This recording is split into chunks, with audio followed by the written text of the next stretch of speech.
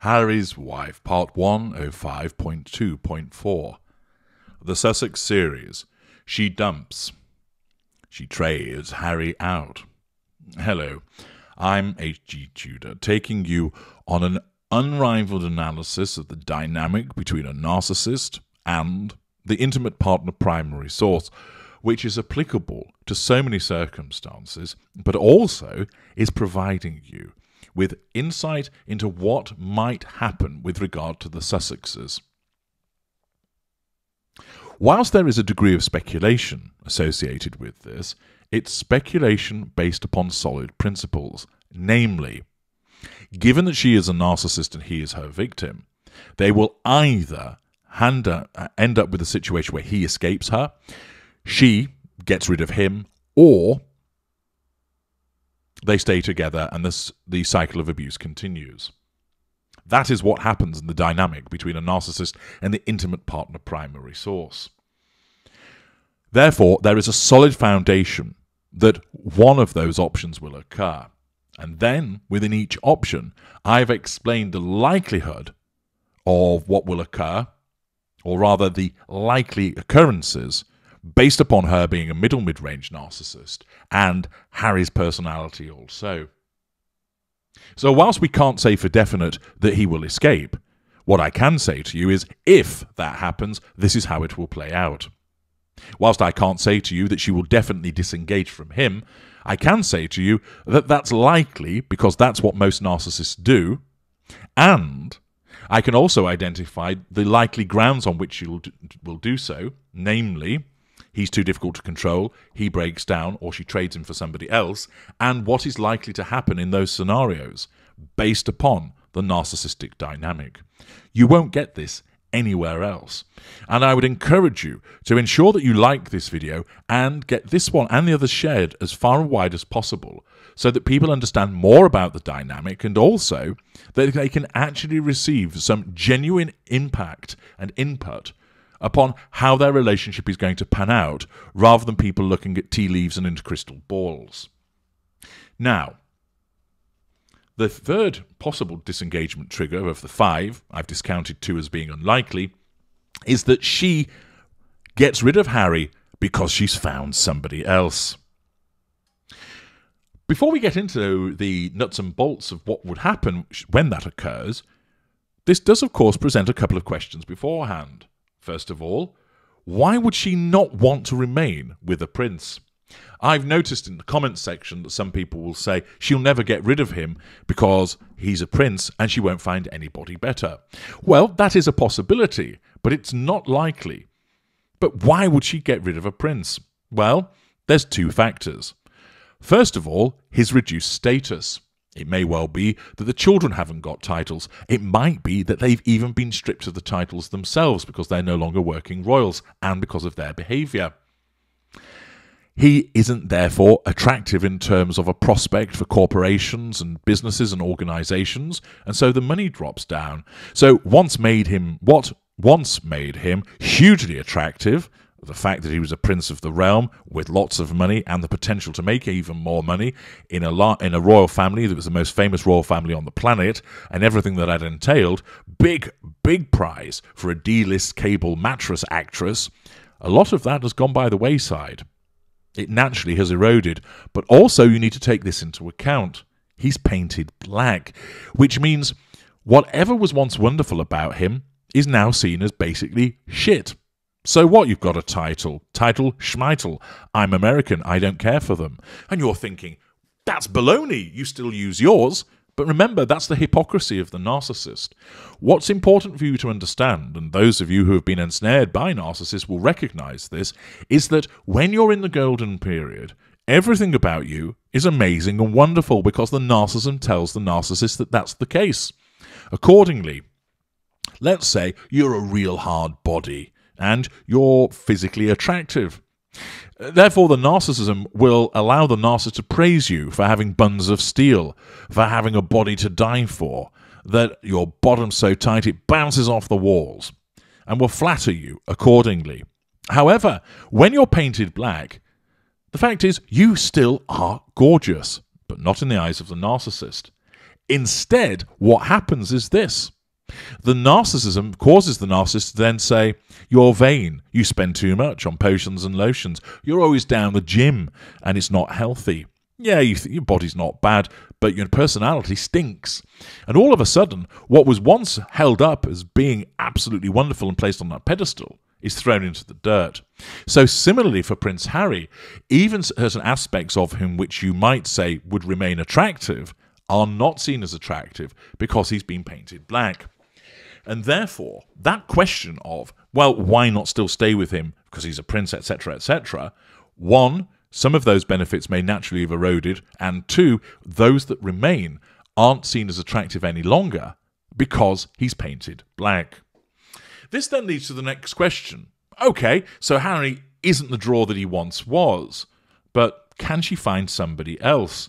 Surely, after bagging a prince, everything else is effectively a downgrade, and who on earth will have her? Well, first of all, everything isn't a downgrade in the eyes of the narcissist for the reasons that I've just explained. His qualities have either naturally eroded and or are painted black. Therefore, a chimney sweep may well be seen as an improvement. And whilst objectively that would look like a downgrade, to the narcissist it isn't. Remember, the fuel from a chimney sweep could well be superior to that of a prince when the prince is sulking and not responding. The chimney sweep is easier to control than the now defiant prince. The character traits of the chimney sweep may not be as multiple as they once were with the prince, but the prince's character traits are painted black and therefore aren't wanted. So the fact that the chimney sweep is a happy-go-lucky guy with lots of friends and is interested in fly fishing may still prove more attractive than that of a prince. The residual benefits. They may not be extensive with that chimney sweep, but still compared to the blackened prince, they are.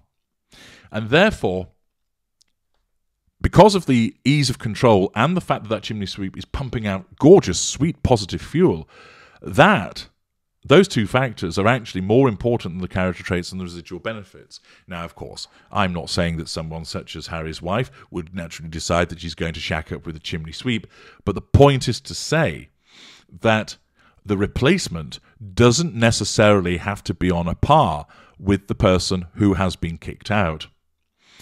There are instances of those of you who've been ensnared by narcissists will say, I can't understand. You know, I'm decent looking, I'm intelligent, I held down a good job, I helped out in the home, and he or she went and chose basically a smelly blob of a person who hasn't got a job. Why? Well, to answer that in detail, go to the Knowledge Vault and obtain why does the narcissist downgrade. But essentially it revolves around the fact that the incumbent is painted black and the new person is painted white. And therefore, in the eyes of the narcissist, not other people, but in the eyes of the narcissist, it isn't a downgrade. That person is easy to control. You're not. Therefore, the new person is better. That person's fuel is more voluminous than yours. Therefore, they are better than you. And even the smaller character traits and residual benefits will be painted in a better light compared to you. Furthermore, who will have her? Well, there are nearly 8 billion people on the planet, and there are still plenty of elderly, wealthy men that she could fleece by doling out some spicy poontang. After all, according to Harry, she lets you do anything. And therefore, with the application of plastic surgery, and perhaps once listening to a stylist, there's likely to be some clown somewhere that would find a berth for her. So ultimately, there's a potential for her to find a replacement for Harry. So it begins by her cozying up with someone who she has a friendship with, and then could be conducting an affair. If the scenario is one where Harry is being problematic in terms of control and is away a lot, then first of all, this provides her with more time to cozy up to somebody, and he's going to be less bothered about what she's doing because he's focused elsewhere also. And therefore, it enables her to draw in that intimate partner secondary source far more easily. If Harry, for instance, isn't responding as much, or is getting on the path to being broken down but doesn't quite get there, again, it makes it easier for her to go and draw somebody else in. Even if that isn't the case and it's just trundling along, she's likely to be able to do this in secret. "Oh, I've got an important meeting about my next Kermit Goes to Church outfit, Harry. See you in 8 hours." And Harry, perhaps relieved, as victims often are, that she's at least out of his hair and allowing him to play Call of Duty in the quiet, then isn't bothered about the fact that she's gone missing for 8 hours while she's being taken by the local polo team. So consequently, there's ample opportunity for her to find a new friend, in inverted commas, and conduct an affair, thus drawing that person in.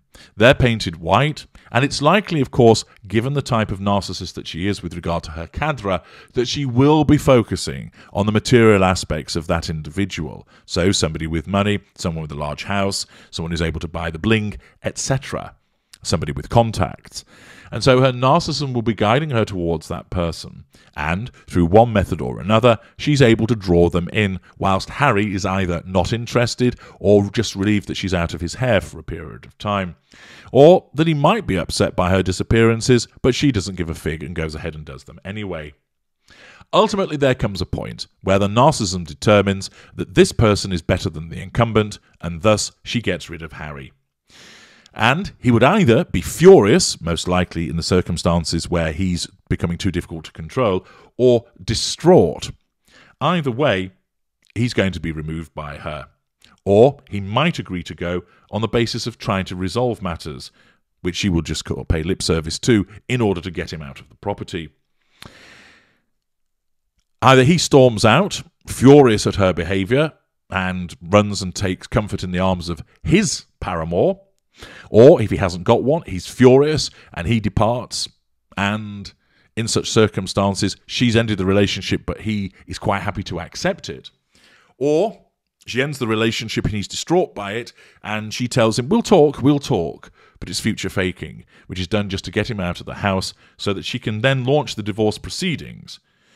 Rumours will, of course, circulate about potential new relationship that she has, which will be played down, unless, of course, Harry decides that he's going to show off the blonde that he's selected, in which case that will threaten her sense of control, and she will retaliate by saying Harry's wife is moving on and ensuring in hello and okay and Tattlers and Harper's Bazaar, etc., that there are plenty of pictures of her stepping out with the latest mug that she has ensnared.